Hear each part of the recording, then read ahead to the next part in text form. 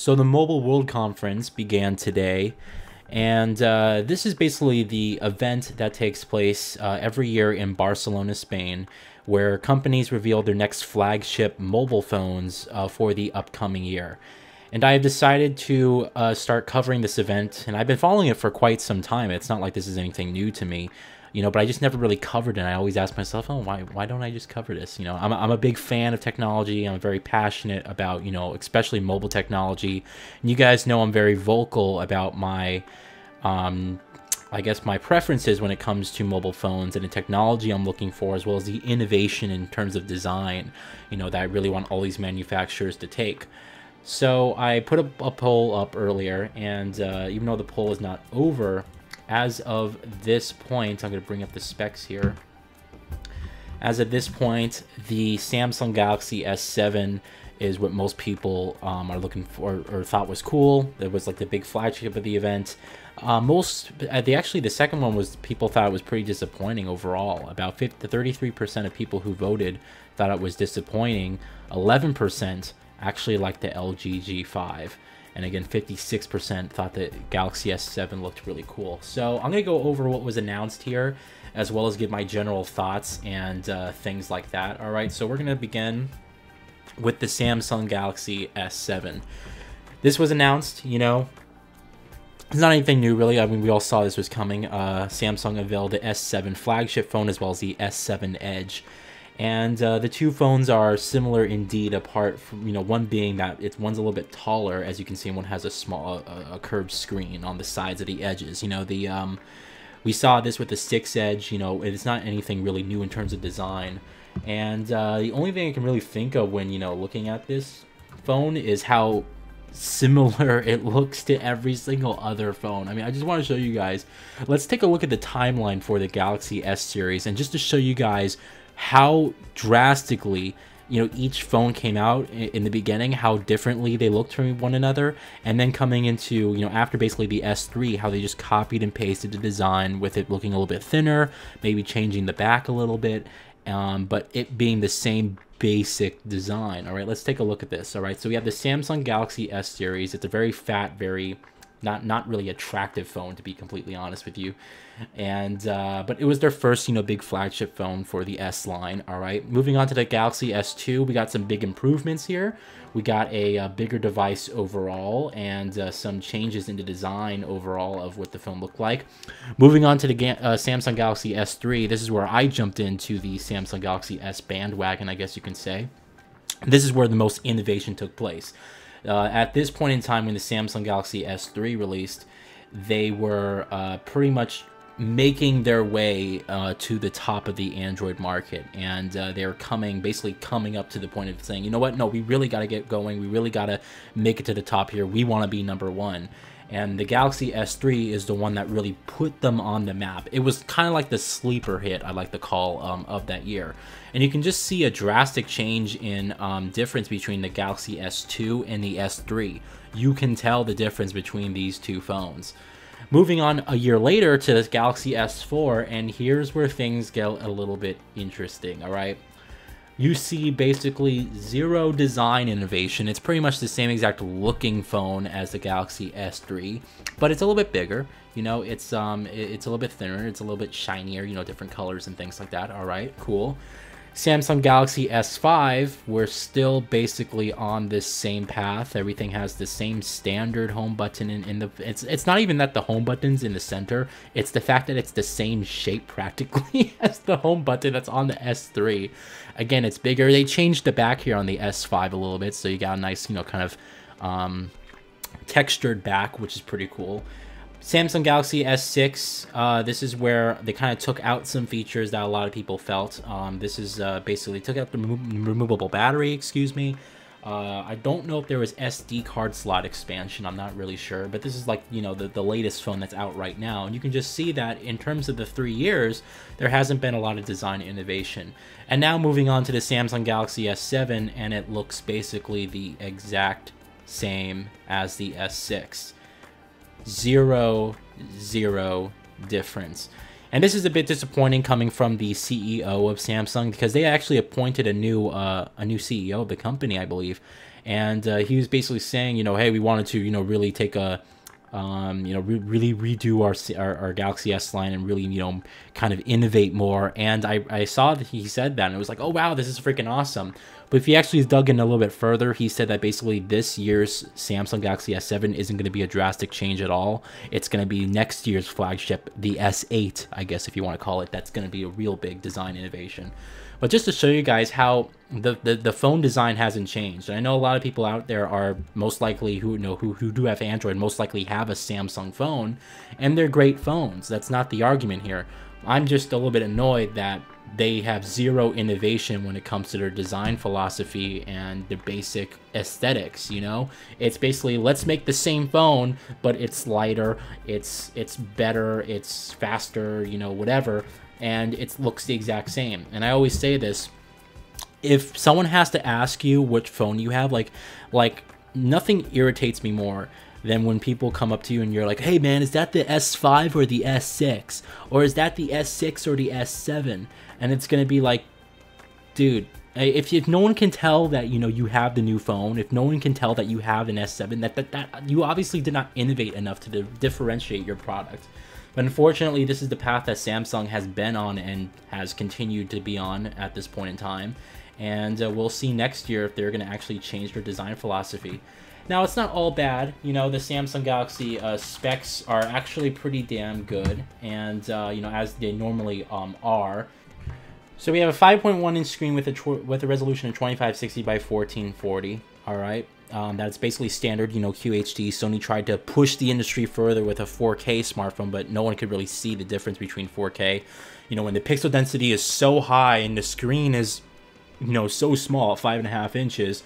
4K isn't really going to help there. They tried, but no one really cared, and people who even tried it said they couldn't even tell the difference, that it was kind of unnecessary.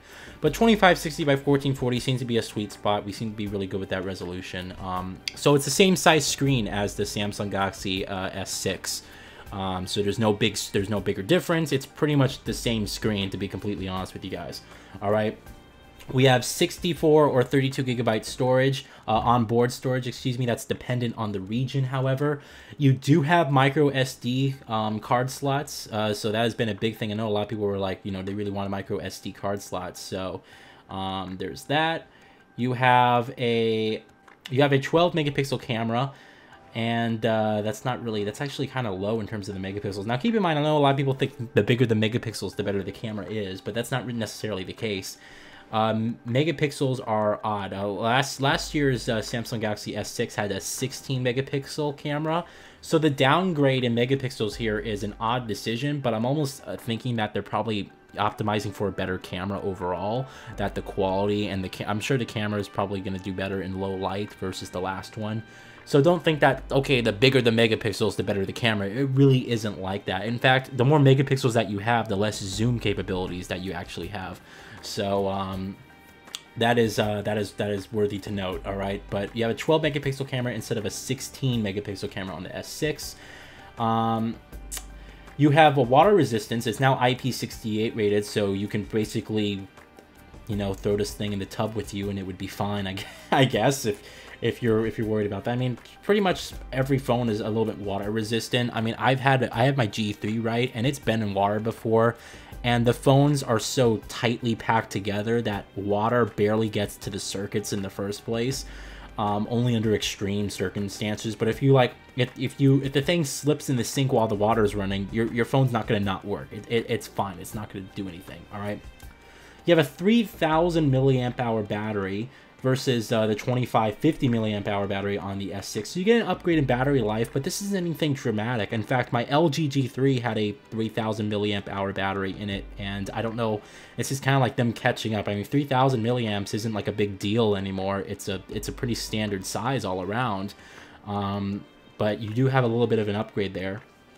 This is a new feature that a lot of companies are touting. You have an always-on display that shows the time, calendar, images from the lock screen, and that's pretty much it. I don't know, we have yet to see how drastic the battery life is going to diminish right now of this always on screen. It being an AMOLED display from Samsung, the pixels on the rest of the phone are pretty much going to turn off, and it's only going to highlight that small bit of the screen, so it probably might not affect too much. But this always on display, if you're using like an LCD screen, is probably, you know, not going to be that, it's probably going to drain battery life. And I'm curious to actually see if the always on display does use a little bit more battery than, you know, the previous phones and things like that. You have a Qualcomm Snapdragon 820 processor. This is the upgrade to the 810 processor that debuted last year. A lot of people had issues with the 810, and I personally have an issue because my phone, the G3, actually does use the 810 processor. The big issue with the Snapdragon 810 processor was the overheating issues. The processor would get overworked so much and basically would not get enough airflow. It didn't know how to basically cool itself down, and so at times your phone would get super hot. And it would be pretty bad, you know. It would pretty much suck your phone, like, you know, freaking be like picking up like a hot potato or something like that. So the 820 is their next one. It's supposed to fix all those issues. It's funny because Qualcomm actually said that it's not our processor. It wasn't the 810. It was the fact that phone manufacturers pack it so close. They're trying to blame it on the phone manufacturers, but it wasn't just one manufacturer. It was, you know, pretty much everyone. So that is an issue. All right. Now this is big if you're into mobile gaming. Dedicated gaming features making it easier to record sessions and screenshots. A do not disturb mode that blocks incoming call notifications. That is a big thing because so annoyingly do you get calls when you're playing games and all of a sudden it closes the game application and then you have to, you know, ignore the call. Then it has to reload the game application.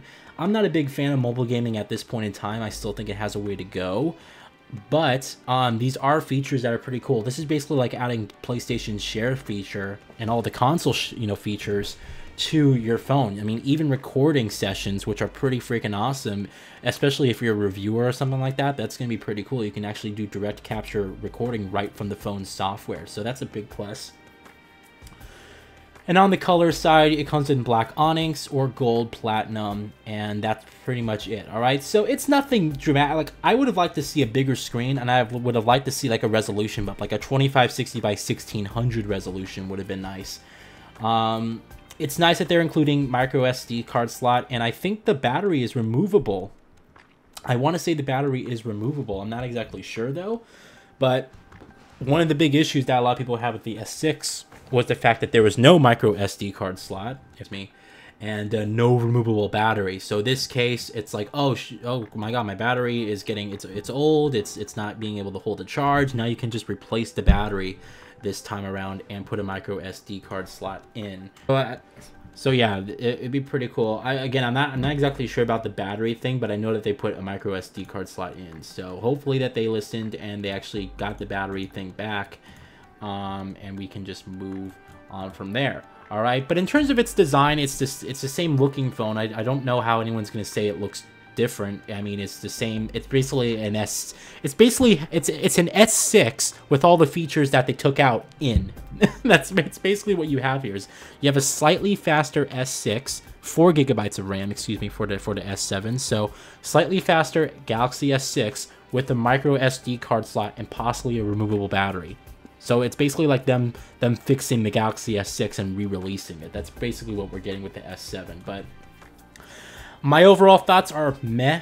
I don't see myself going back to a Samsung device until they can innovate on design. I just don't want to feel, I don't want that sense of deja vu. You know, I don't want that sense of, oh, this is just like my S3 that I owned so long ago. You know, again, they're great phones, but we need more innovation on design before I'm going to start really looking at them as a serious pickup for me to get. All right. So moving on, LG released or announced, excuse me, their LG G5, and here we have a dramatic increase in terms of design. Like the phone looks drastically different than the LG G4 and the G3. In fact, I was a little bit disappointed with the G4 in terms of its design. It was a good phone. The big touting part, of course, was the camera for that phone. But again, it basically was like a G3. It looked like a G3, but with like a curve. That's basically what it was. And so I was a little bit disappointed in terms of their main design for the Galaxy G4, or the LG G4. But now that we're getting the G5 here, it's dramatically different. And just looking at the screenshots here, you can see it's a little bit odd. In fact, I can applaud them, right? I'm going to applaud LG on choosing a drastic design, you know, a different design, and a design that doesn't look anywhere similar to their previous phone. I mean, it's rounder, but at the same time, I just don't think it's a very attractive looking phone. When I look at this phone, and there's like parts of it that I like and parts of it that I really think are just hideous. All right, the front of the phone reminds me of a futuristic device that I would see like in a futuristic movie. Like, it reminds me of something I would see like in something like Aeon Flux or Steven Spielberg's AI. It's very futuristic looking on the front, right? You have this glass or this plastic, excuse me, black glossy panel that kind of goes over the front of the screen. It looks pretty cool. And then, I mean, on the back, it's like a different story. On the back, it's just weird looking. And you have a fingerprint scanner on the back. I want to say it's a fingerprint scanner. I'm pretty sure that's not a, you know, a button. If it is, then, you know, then I guess it's a button. But then you also have this weird camera. It's just, you have this weird center hump. It's like this weird hump in the center just for this camera. It just looks really odd, and I'm not a fan of the design. I really am not. I think it's drastically different, right? It doesn't look like a G4, it doesn't look like a G3, it doesn't look like any of the Galaxy of this, I keep saying Galaxy. It doesn't look like any of the LG G series smartphones. It has futuristic design elements, but it's also very ugly, to say the least, through most of the phone's just design aesthetics. I don't like the way it looks. The icons look rounder. Everything looks rounder. It looks like a children's toy. That's what it looks like to me. It looks like a children's toy. It doesn't even look like a smartphone. So anyway, let's go over the specs, all right? Because we do have the specs here, and again, I'm going to show you guys, like, they're pretty much downgrading at this point in terms of my opinion. Take a look at this, all right? We have a 5.3 in Quad HD IPS display with a 2560 by 1440 pixel resolution and a 554 pixels per inch density. All right, it's a downgrade in terms of screen size. All right, my G3, excuse me, had a 5.5 inch 1440p display. The G4 had a 5.5 inch 1440p display. And now we're going back to 5.3 inch 1440p display. Why is it so much smaller? It's a bit odd for me. It's just, I'm not a fan of it, and I don't know. I don't want smaller phones. Like, this is just like starting to worry me. Like, are we gonna start getting smaller phones? You know, because I'm a guy who I like bigger sized phones. Like, I'm actually going to be getting the Huawei Nexus 6P in a few weeks, if not a month. And that's a 5.7 inch phone, and I've held it at CES. In fact, I've held a Huawei's Mate 8 phone at CES. Now it's a 6-inch phone, and it felt very comfortable in my hands. I'm not a fan of the smaller phones these days, you know, owning a bigger size phone. And, you know, this is like a big detractor for me. 5.3 inches is just not, I don't care if the resolution is 1440p and it's going to look sharper because of the higher pixel density along with a smaller screen size. It's just that I don't want a smaller size phone. And I know a lot of people are going to say, well, 0.2 inches isn't that big of a deal, but when you're watching movies, and like, it is a pretty substantial difference. You know, it's something that you're going to notice, especially the feel of the phone. It's going to feel a lot smaller in your hands. All right, so on the back we have a 16 megapixel 78-degree wide angle lens camera that can record 4K video. You also have an 8 megapixel front. Oh, you have two cameras actually. Okay, wait, let's read this. 16 megapixel 78-degree wide and then 8 megapixel 138-degree field wide rear camera that can record 4K video. So we have two. I guess that's why on the back of the phone you have two basically cameras on the back. One's 8 megapixels and one's 16 megapixels, but each of them have a wide field of view. So I don't understand the logic behind that. It's a little bit odd, but I mean, I guess it allows for a wider field of view. You know, here I mean, two cameras for a total of 24 megapixels. They can record 4K video. All right. On the front, you have an 8 megapixel front camera. That's pretty standard these days. Another Snapdragon 820 processor, an Adreno 530 GPU, which I think is the same thing as the Galaxy S7, so the new 530 series from Adreno. Pretty cool. You have a removable 28 milliamp hour battery, and again, why are we doing a downgrade in battery? The LG G3 had a 3000 milliamp hour battery, and I want to say the G4 also had a 3000 milliamp hour battery. So why are we going down? Again, it's like smaller screen, smaller battery. What's with the smaller form size? So 2800 milliamp hour battery, I don't understand that, you know? USB Type-C though, we have 4 gigabytes of RAM, 32 gigabytes internal with up to 2 terabytes of expandable storage via micro SD. Okay, and it is a fingerprint scanner on the back home button, so that is confirmed for a fingerprint scanner. So the big thing about this phone is that you can basically take it apart. In fact, the bottom portion of the phone comes out and you can replace the battery that way. They call it a modular design, basically. So you can like attach a bigger backside so it makes it easier to shoot videos. You can attach different lenses to like the camera and things like that. So you can basically take it apart and attach different things. In fact, this reminds me a lot of the Microsoft Xbox One Elite controller. It's basically the same thing, but on the phone. You can take apart different things and things like that. But that design is really, it's just, it's weird. It's really weird. It's foreign. It's alien. And I appreciate that they went for a different look entirely. But at the same time, I just don't think it's attractive. I really don't. I don't think it's an attractive design. It looks odd. Just really odd. And I'm just not a fan of this design. So the G5, while I can appreciate their design innovations, it's not a pick for me. The fact that you get a smaller screen and a smaller battery packed in this really odd design just doesn't do it for me. So this is not a phone that I'm really interested in either.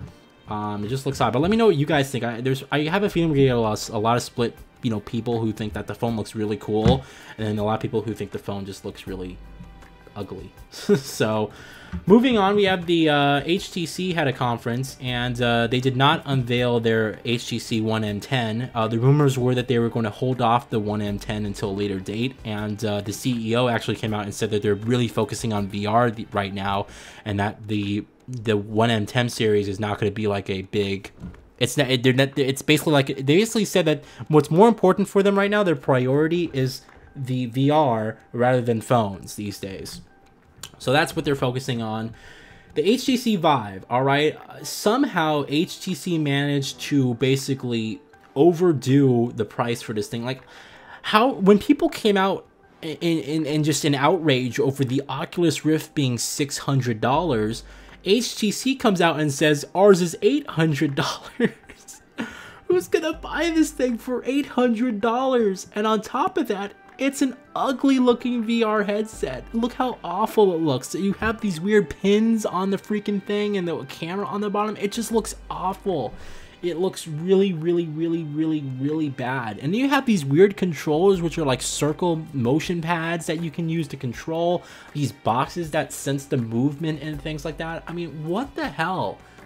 That's all I have to say is like, what the hell? $800 for this thing. It's an ugly headset. You have these weird controllers. Who is this thing for? I mean, no gamer is going to sit here and say, well, I can choose between the Oculus Rift at $600, which we know is mainly for games. They marketed it as a gaming device, or I can go with the HTC Vive, and it's a VR headset. I don't really know what they marketed it for, but it's an extra $200. I get these weird ass controllers.